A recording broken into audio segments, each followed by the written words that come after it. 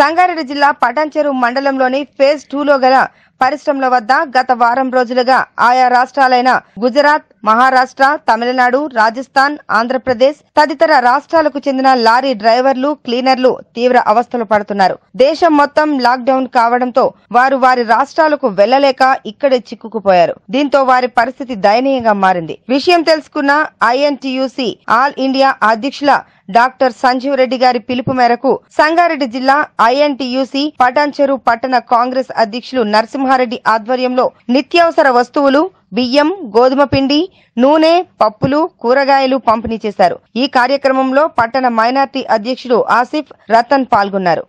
आज पटानचेरू idea phase 2 में हमारा आदरणीय ऑल इंडिया प्रेसिडेंट डॉक्टर जी संजय रेड्डी साहब के उसके मुताबिक हम लोग इधर इंटेक और कांग्रेस के दोनों के अंडर में हम लोग आज आइडिया फेज 2 में 15-20 लारी वाले रुक गए थे। ये कोरोना वायरस के वजह से उन लोगों का कुछ एंट्री पास नहीं है रोड पे आने के लिए। देश पूरा अभी बंद है, इसके लिए खाने के लिए बहुत तकलीफ हो रहा है इन लोगों के लिए। अभी हम लोग आज 15-20 आदमी के लिए चावल, दाल और नमक और तेल, वेजिटेबल्स भी आज दिए थे। और आदरणीय हमारा योजना को भी हम लोग का हमारा तरफ से विनती है, गरीबों को हेल्प करिए और इस गरीबों के लिए कुछ ना कुछ हम लोग घर में नहीं बैठ के एक 10-15 मिनट तो उन लोग का साथ में रहना बोल के हमारा कांग्रेस इंटेक तरफ से हम लोग का ये विनती है। नमस्कार. வந்தாங்க. ரொம்ப இங்க சாப்பாடுக்கெல்லாம் ரொம்ப தொந்தரவா இருக்கு. ரொம்ப சாப்பாடுக்கெல்லாம் ரொம்ப தொந்தரவா இருக்கு. நம்ம காங்கிரஸ் கமிட்டில இருந்து லீடர் வந்தாங்க. INTUC கம்பெனி வந்து வந்தாங்க. சாப்பாடுக்கெல்லாம் கொடுத்துருக்காங்க. हमारे खाने पीने की तकलीफ बहुत हो रही है, नहाने धोने के लिए भी, और ये पीने की पानी की बहुत समस्या हो रही है।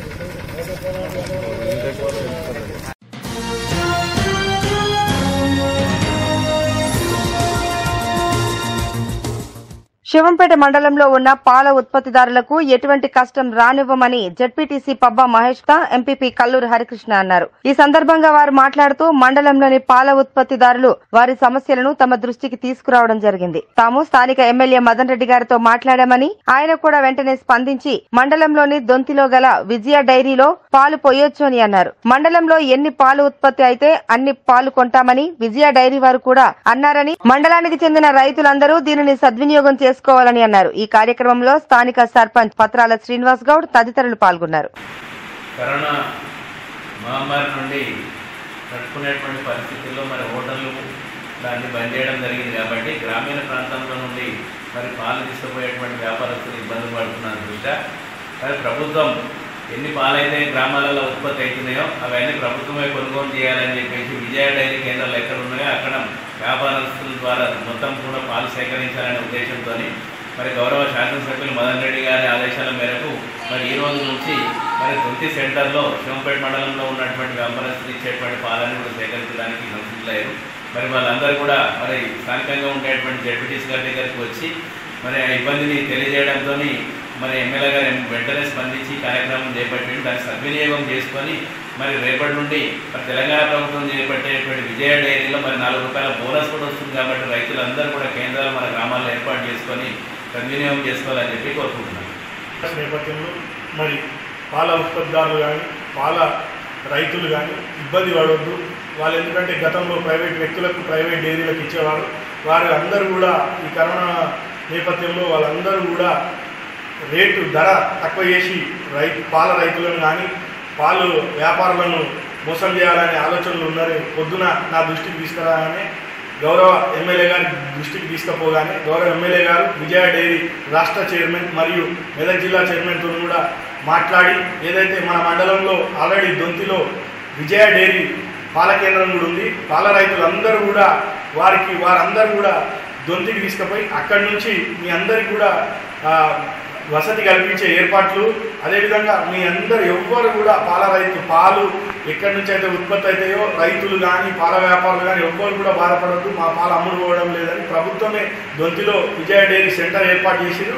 అందరు కూడా మన మండలంలో ఉండే పాల వ్యాపారులేమి రైతులేమి అందరు కూడా వారి యొక్క పాలను దొంతి విజయ డైరీ సెంటర్ ద్వారా హైదరాబాద్ తీసుకోవడం జరుగుతుంది. కాబట్టి మీరందరూ కూడా అక్కడికి పోయి పాలన్నీ కూడా అక్కడి నుంచే హైదరాబాద్ సరఫరా అయ్యే విధంగా ఏర్పాట్లు చేసినాం. మీరందరూ బాధపడొద్దు, ప్రతి ఒక్కరు కూడా దీన్ని సహకరించాలి. గౌరవ ఎంపీపీ గారు కూడా నేను కూడా ఇద్దరం కూడా ఎప్పటికప్పుడు స్పందించి ఏ అవసరం ఉన్నా మాకు కాల్ చేస్తే మేము ఎమ్మెల్యే గారి దృష్టికి తీసుకుపోయి మీ అందరి సమస్యలు కూడా తీర్చి మేము అందుబాటులో ఉంటామని తెలియజేస్తున్నాం.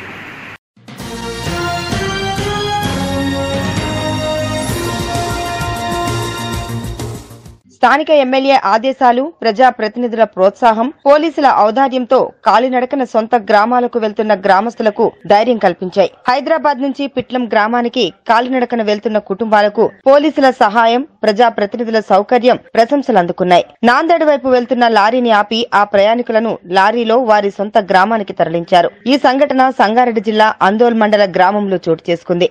వచ్చే నెల 14 వరకు ప్రభుత్వం లాక్డౌన్ తో హైదరాబాద్ కు వలస వెళ్లిన కూలీలు సొంత గ్రామాలకు వెళ్తున్నారు. ప్రభుత్వం ఎలాంటి వాహనాల సదుపాయానికి అవకాశం ఇవ్వకపోవడంతో కాలినడకన వారి వారి సొంత గ్రామాలకు ప్రయాణం మొదలుపెట్టారు. నిన్న వీరి ప్రయాణం మొదలుకొని ఈ రోజు అందోల్ గ్రామానికి చేరుకోగా ఇక్కడ ఎంపీపీ బాలకిషన్ వారిని అడ్డగించి ఎక్కడికి వెళ్తున్నారు అని అడుగగా వారి గోడు విని పోలీసులకు సమాచారం అందించారు. పోలీస్ కాస్త ఎంఆర్ఓకు సమాచారం తెలపడం, వారి ప్రయాణానికి సదుపాయం చేయాలని ఆదేశించారు. దీంతో ఎంపీపీ వారికి ఆహారాన్ని అందించారు. జోగిపేట పోలీసులు పిట్లం వైపు వెళ్తున్న లారీని ఆపి ఆ ప్రయాణికులను ఆ లారీ ద్వారా వారి సొంత గ్రామానికి తరలించారు. నిన్న మొదలుపెట్టిన వారి కాలినడక ఈ రోజు స్థానిక ప్రజా ప్రతినిధులు మరియు పోలీసుల ఔదార్యంతో ఆ ప్రయాణికుల కళ్లల్లో ఆనందం వెల్లివిరిసింది. ఏది ఏమైనా స్థానిక ఎమ్మెల్యే చంటి క్రాంతికిరణ్ పిలుపుతో ప్రజా ప్రతినిధులు మరియు అధికారులు, పోలీసుల ఔదార్యం ఇక్కడ స్పష్టంగా కనిపించింది. ప్రయాణికులు మీడియాతో మాట్లాడుతూ ఈ రోజు ప్రజా ప్రతినిధులు మరియు అధికారులు చేసిన సహాయం వారి జీవితంలో మరవలేనిది అంటూ చెప్పుకొచ్చారు.